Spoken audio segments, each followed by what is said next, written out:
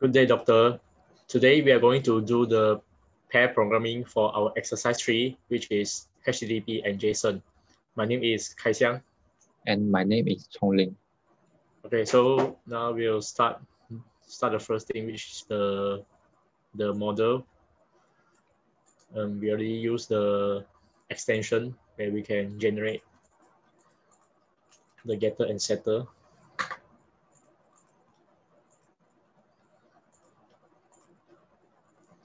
Okay, so now, I'll do the copy constructor first.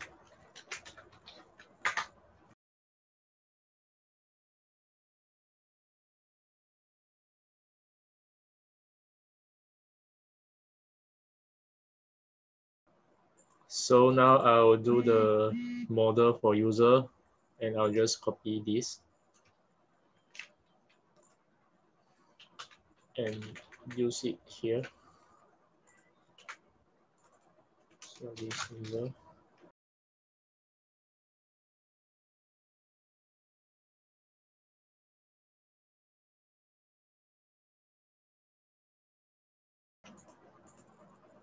Okay, I've done. Okay, now let's try to compile. Okay, if no errors, then we can commit it. Okay. So we'll now do the service for the user. So inside the function, we need to await the rest.get.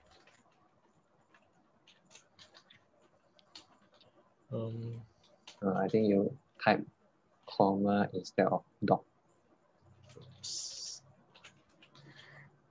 And here, users, the first parameter is login.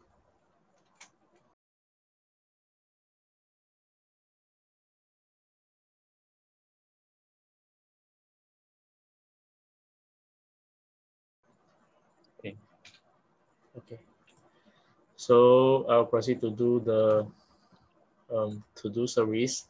So here we have the CRUD. The first one is get method, and is final list is a list. This on JSON.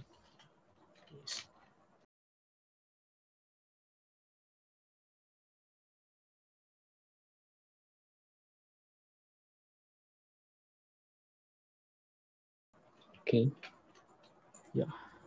Is it done? So yeah, I think that's all for the to-do service. Okay, let's try to compile. Okay, it works. So let's continue with the git commit.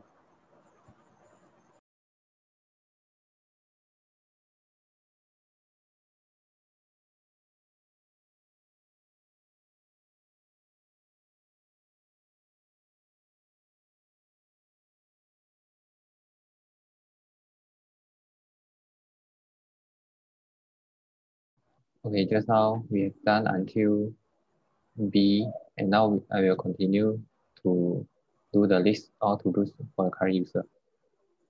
So for this, I need to add a helper method, refresh to do list,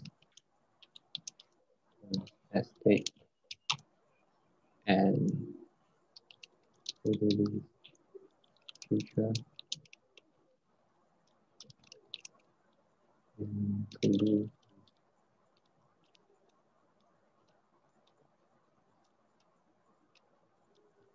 todo ID.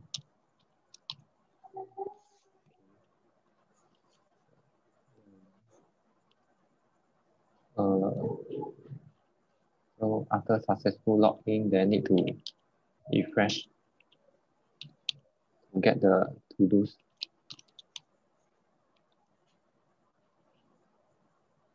Okay, let me try this first. Okay.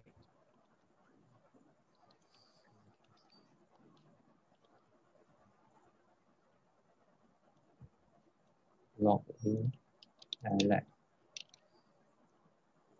Okay. Okay, success. Continue to do the implementation on the body part. So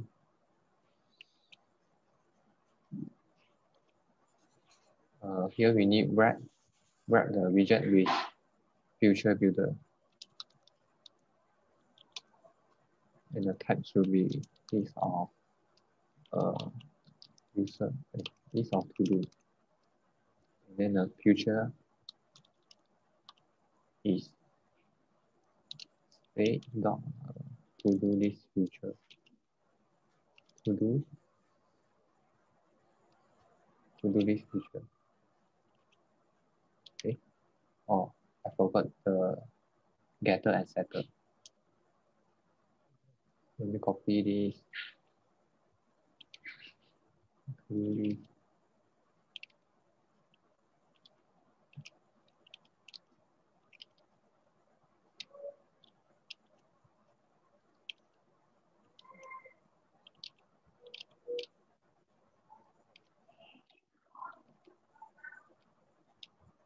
This list of to do. This is the future. Ready.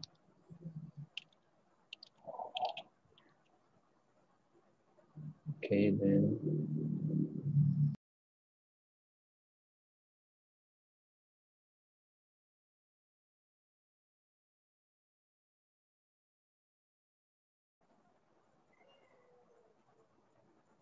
okay, it works perfectly.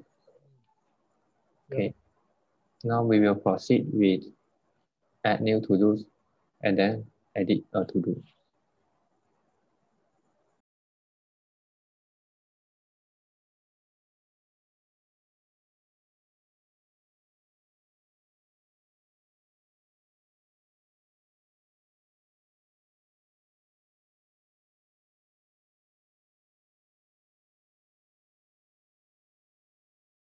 Okay, so now I'll be performing the delete the to-do list function. So under here, we need to call the to-do list service dot remove to do, and inside here we need to pass the element that we want to delete. Okay, to-do list dot remove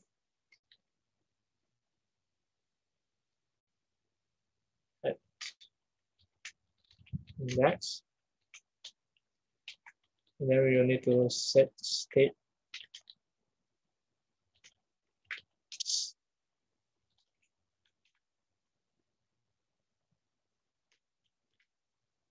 and we need to use this function at the body.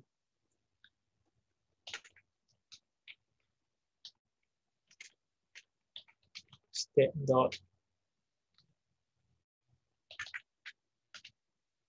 remove do and index.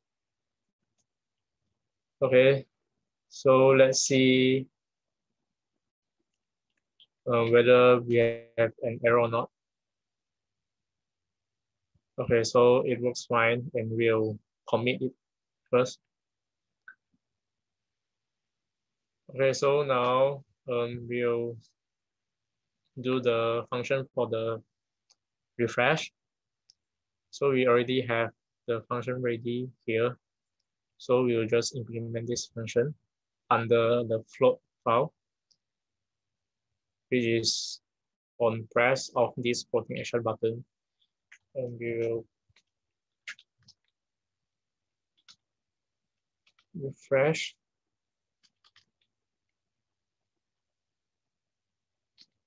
To do this. Okay, so I think that's all for this function. We will now commit it.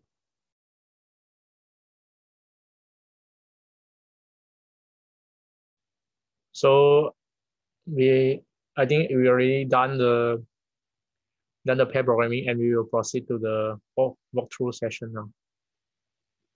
Okay, just we have done everything in the application.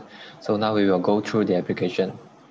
So here we have the home page before login. So it will show the empty container here. So when we click the login button, the login page will be pop out and cancel, and it will return to the main page. So if I type the wrong password, then it will show this invalid message. And if I type the correct password, the button here will hide or show the password. And if the password is correct, then I can proceed to log in. So here it will display the list of to-dos, and the floating button at the bottom has plus. And when we click on the plus button, we can add a new to-do. For example, to do one and some description here. And OK. And the new to-do will be added here and also reflected at the mock server. And when we click cancel, then nothing will be added. So we can long press this to-do to delete it, and the delete will be reflected in real time also. And then we can also edit the existing to-do. For example, I type something here like 1, 2, 3, and then mark as done, and then it will be strike through, and then we can see the to-do title is updated.